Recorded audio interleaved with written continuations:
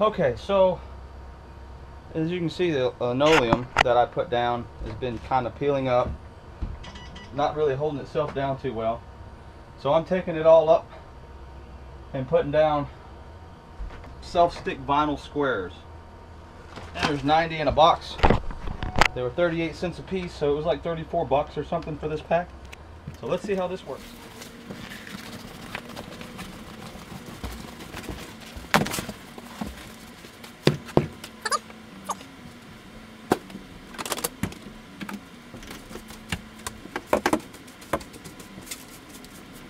Just going to start right here at this edge.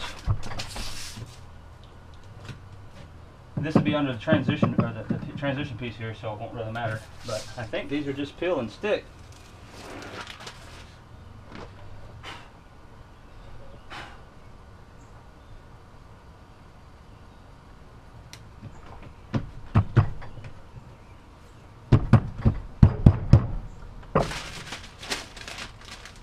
Remove. Immediately after remove from the tile, paper is slippery and may cause injury.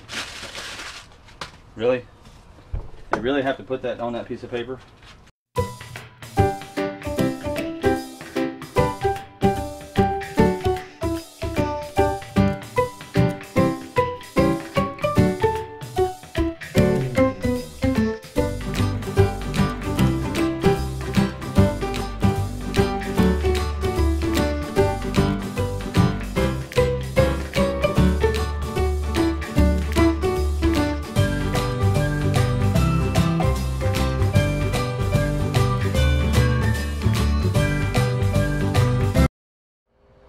I don't know if it's just me because I don't know what the hell I'm doing, or if it's just the uneven floor, but it's probably because of this gap here. I didn't get started exactly square, but like there's a little small gap right here, and I can't push it any more together. I guess it's not 100% square, but I don't really think it's going to matter to me. To me, it doesn't matter.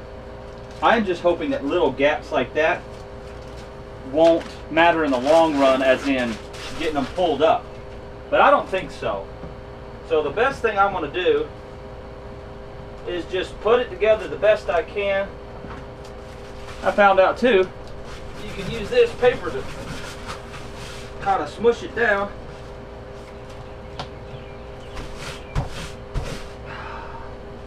Might have to get a hammer and mess with that. But the problem is I'm ending up on the edge of the sheet, and there's a lip here. And that's causing a disturbance in the force. So this sheet of plywood is actually a little higher than this, and with that gap being there, it's making an edge. And I might accidentally peel that up. So what I might do is try to just see if it'll sit for a few days, and then maybe get a little varnish or something put over it and seal it down. Or maybe not. I don't even really know if that's what you should do. I'm just making this shit up as I go.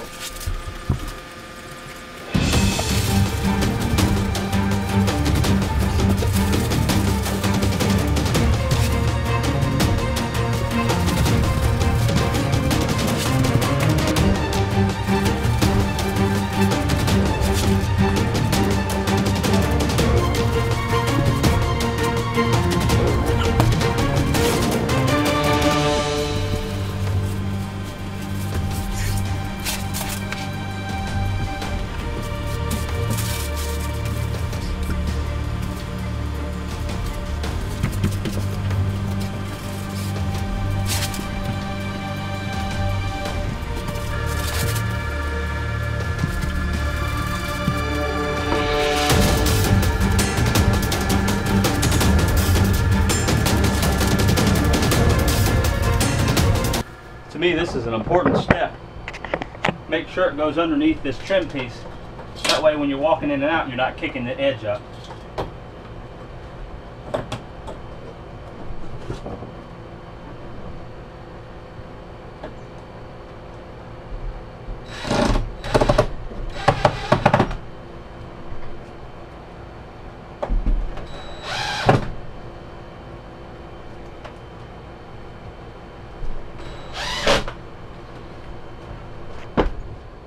For this piece here to go around the box, I had to cut out a little notch at the top. See how it worked.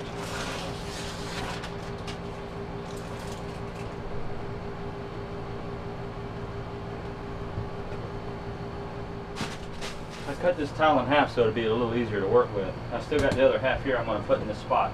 And I'm kind of just leaning it up against here and kind of tracing it out to see where I need to cut from. And this is a pain.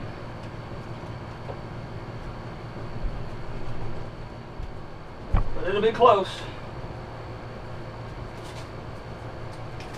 Close is good enough for me.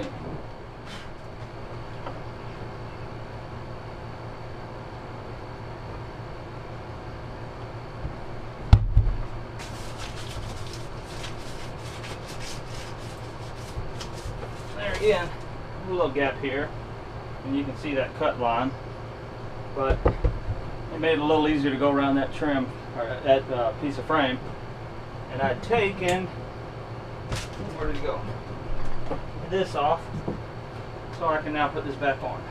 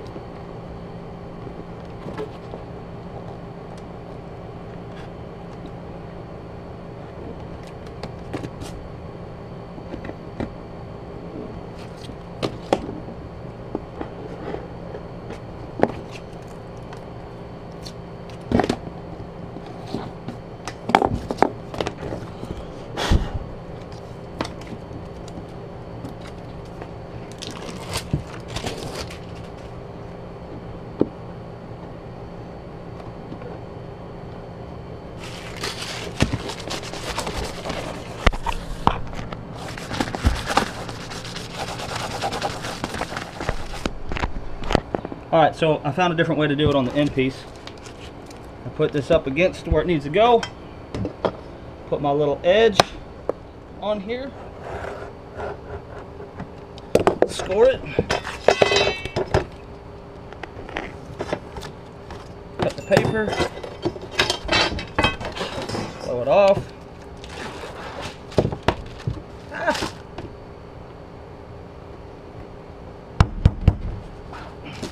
Okay guys, final product. Tell me what you think. I mean, it's not the best. I got a few little spots by the angles, but it little spot right here. I could get another piece and put it in there, but I'm not trying to be too anal about it. But oh, as a side note, I added some shelving up here. Of course, I've got all my junk up here, but this would be the shelving where you put your bowls or whatever while you're microwaving, fixing your food. You can set your stuff up here or whatever. Of course, I put the microwave up here and ran it, and I also have a light up underneath here. So yeah, these are some of the upgrades. 2 shelves, one with the microwave up front now instead of the back. Shelving up here to do workspace. Of course, I got the air conditioner up front now with the intake, so hopefully it'll be intaking cooler air and blowing that out and not bringing hot air inside here. I got new flooring down. Just got to put the beds back in and see what's next on the agenda. Hopefully I'm almost there. I think I'm ready. 10 more days I think and I'm back on the road. So anyway, thanks for watching.